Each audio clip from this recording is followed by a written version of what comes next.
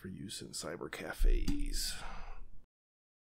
Alrighty, boys and girls, Little Guy Gamer here playing American Truck Sim. Before I get started, let me do something real quick. I had a question in one of my comments today about connecting World of Trucks to an already existing profile on American Truck Sim. So what you need to do is go to worldoftrucks.com and fill out your registration there. Get an account on World of Trucks first. And if you're already playing American Truck Sim, you can see this is the one I use the most. This is the profile I use the most. It is connected right here to World of Trucks.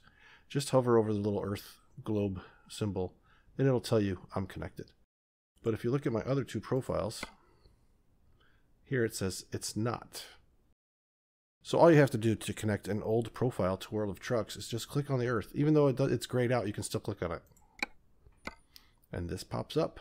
All you got to do is type in your World of Trucks account name or email here, and then type in your World of Trucks password here, and then hit apply, and you will be connected. So let me do that, and I'll show you how it's done.